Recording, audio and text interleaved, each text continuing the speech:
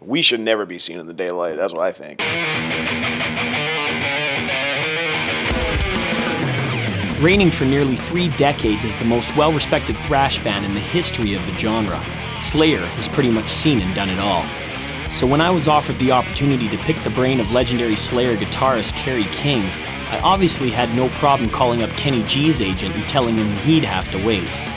This is what the King had to say on a lot of different subjects before his show in Winnipeg at the Unholy Alliance Tour.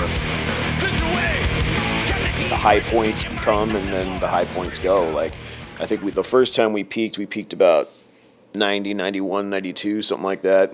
And then I guess that was when grunge picked up, or the actually it was when Offspring Green Day popped up. And you know, metal wasn't like frowned upon, but it wasn't like in your face like it was then. And now I think we're bigger now than we were in 90, 91. So it's been like a roller coaster ride. You know, you just ride the waves of popularity and have fun with it. You find a lot of the same types of people that were out at your shows, you know, back even in the 80s, still coming out today? I think it's both, because some people feel they outgrow it.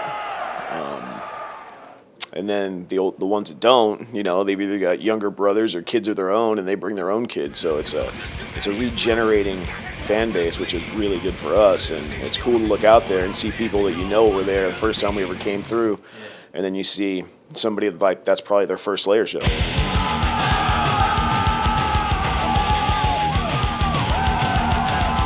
What about the hardcore fans? Because you guys notoriously have some of the craziest, most diehard fans of any genre of music, of any band.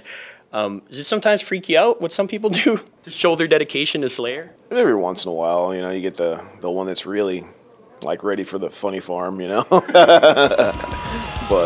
you know, I was like that when I was a kid into the bands I liked. I want to thank you very much for coming. I get it all the time. I mean, I wouldn't have redecorated myself to look so unique if I had a problem with it, because I kind of stand out in a room. So, you know, if I said, leave me alone, you know, what kind of would I be? I think me and Tom are probably the better two at it. Dave just doesn't do well in crowds, you know. He's one of those guys that I guess he got anxiety about being surrounded by too many people, I don't know.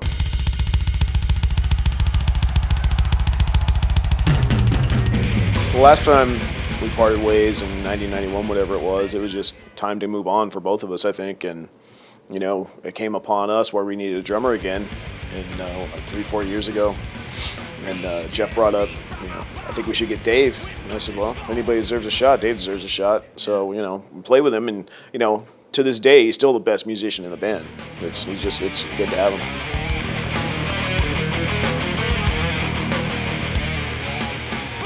Well, that was just a payday. I mean, that was just playing a lead for like 10 minutes in the studio that was right down the hallway. You know, it's not like I go on tour with other bands or anything. Yeah. How'd that come about? The Beastie Boys thing? Yeah. We were recording Rain and Blood, and they were down the hall recording License to Ill, and Rick Rubin was doing both of them. It's really all I did. I went, okay. You know, I wasn't happy, I wasn't excited, I wasn't mad about it. It was just one of those things. Yeah, no doubt. Are you a fan of hip-hop? Because you ended up on the Judgment Night soundtrack as well. How did that go? Well, I'm really not a fan of hip-hop. No offense to hip-hop, just not my, it's not my little bowl of dessert, you know what I mean?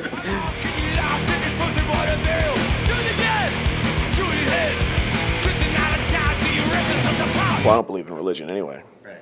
So if I did, I'd be a big hypocrite. You know, like, I can't say Satan exists and God doesn't, or vice versa. I don't believe in God, therefore I can't believe in Satan. We were in Milwaukee 2 days ago, and somebody comes up and says, "Do you see the Bible thumpers, you know, handing out stuff in the front?" I'm like, "No, is anybody videoing them?" I want to see.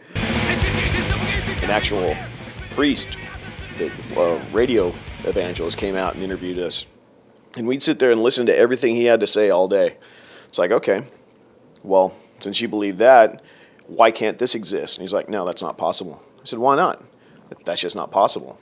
It's brainwashing, man. It's amazing. And we'll say, hey, we'll listen to what you got to say. How about if I throw this your way? No. He's just adamant that there is no other way. It's amazing. The biggest thing I could teach anyone is think for yourself, you know. Don't let anybody tell you this is how it is. Make up your own mind, because they don't know who you are and they don't know what you like.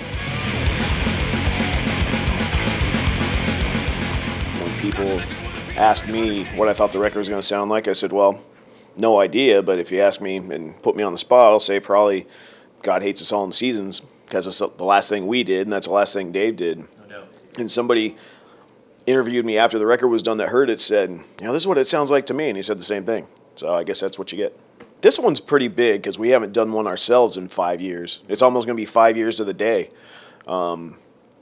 And with Dave back for the first time in 16 years, you know, it's pretty epic this time. I think, you know, kids had always wanted to get a Slayer record with Dave playing on it, but wanted to get a new one. You know, like they got in the band in '95 and never got to go purchase a record that was new that had Dave on it. I think it's going to be really cool for them. Like Cult and Conspiracy in particular, the intros of those songs are probably 15 years old. And I just never married it to the right song. And this time, you know, I found the things that made them work. So you've got riffs that are probably 15 years old. You got riffs that are less than a year old. So you've got it's probably going to sound more traditional to some people in some ways because those riffs are that old. And, you know, it's going to sound like modern Slayer with Dave. What about the song Jihad? You guys getting a lot of heat for that? Not yet, but it's coming.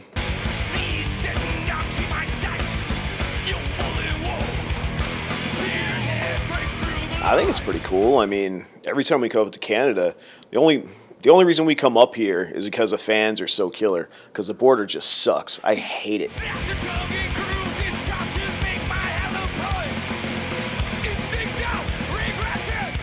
Life on the road for you. Fun. Black Sabbath. Black Sabbath rules. The TV show The Osbournes. The Osbournes made you see the side of Ozzy that no one should have seen. What band do you hate? What band do I hate right now? It's so hard because there's so many. You know, I'll go with the obvious one, say Limp Bizkit. George Bush. Yeah, I'm not into politics, and I don't care, but I know the world thinks he's an idiot. Vegetarians. Have fun. Your bandmates. My bandmates are cool. They have a good time. Interviews. Interviews are fun sometimes and pain in the ass sometimes, but today's cool. All right, man. I think that's all I got for you. Thanks a lot. Kerry King.